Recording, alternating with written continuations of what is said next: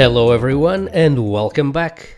In this lesson we are going to introduce the notion of RxJs Observable. In the previous lesson we have defined a stream of values which was an interval over time that was emitting the values 0, 1, 2, 3, etc.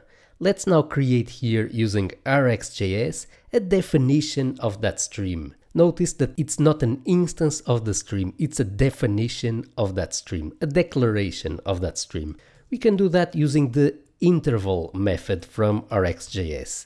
We can call simply interval and you can specify here the interval of time that we will be using, in this case 1000 milliseconds, which is 1 second, and we will have here as the output of this a value that we can assign here to a variable. And we're going to call that variable simply interval $. So the dollar at the end means that this variable is an RxJS observable. If you check this with your IDE, for example here using Ctrl+Shift+P, you're going to see that this is an observable of number.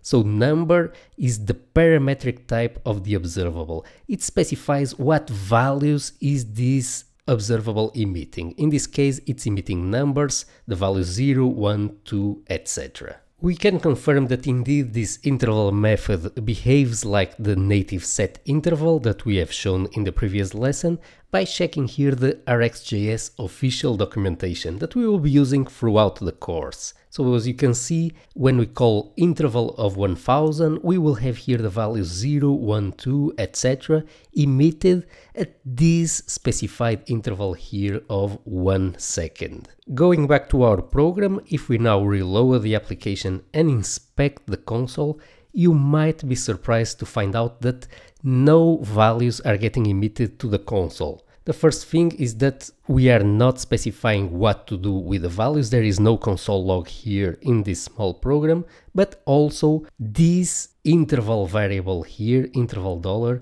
this is not actually a stream of values. This is a definition for a stream of values. It's like a blueprint for how the stream will behave if we instantiate it. So let's create here a couple of different interval streams. An observable will only become a stream if we subscribe to it, and we are going to do that using here the subscribe method. Once we have subscribed to the observable, we have created a stream of values, and we are receiving those values here via the subscribe method. So let's now log these stream values to the console. We are going to call it stream1, and we are going to concatenate here the value of the stream. So now we have defined here a stream of values because we have called subscribe on the definition of the stream that we created using RxJS. A definition of a stream is an observable.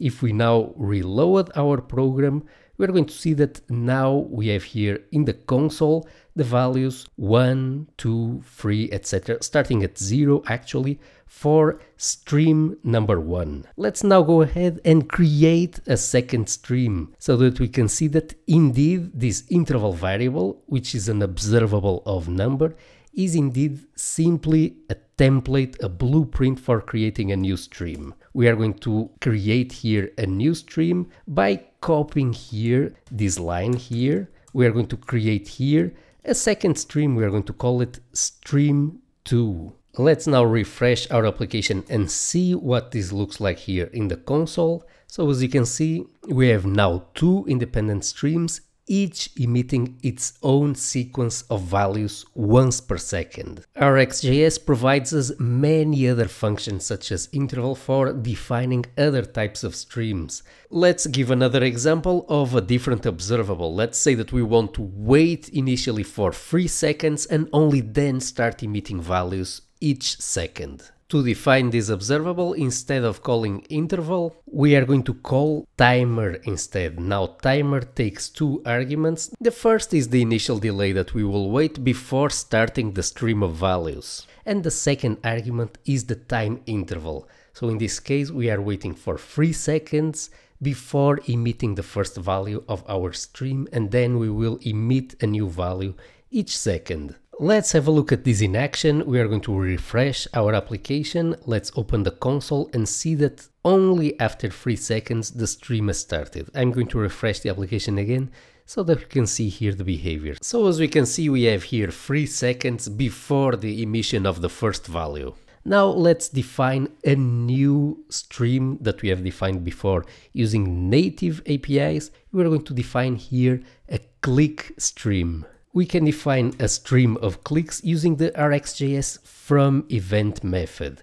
So the first argument that we need to pass to from event is going to be the source of the clicks. In this case, we are using the whole document, but this could be a specific button in the page. And the second argument is the event that we are subscribing to. In this case, it's going to be the native click event. Again, like the case here of the interval observable, this returns us only the definition of a stream. This is not an instance of a stream.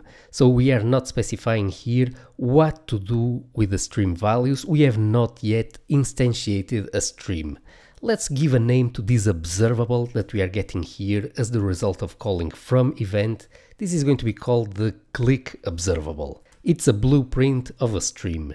Now, if we subscribe to it, then we are going to get the values emitted by this observable, which are going to be mouse click events. Let's confirm this by logging out these events to the console. Let's now test this new version of our program. If we now open here the console, we are going to see that we still have here this interval stream. We have here the values once per second, but now if we start clicking anywhere on the screen, we are going to see that we have here a separate stream of mouse events. So we have here two active streams, one derived here from the interval observable and the other derived here from the click observable. Click and interval are definitions of streams. These are observables. If we check here the type of click, we're going to see that this is an observable of a browser event. Now that we have introduced the notion of observable and that we understand the difference between streams and observables, let's now introduce a couple of core RxJS concepts. We are going to go deeper into the subscribe method and we're going to talk about stream errors and stream completion.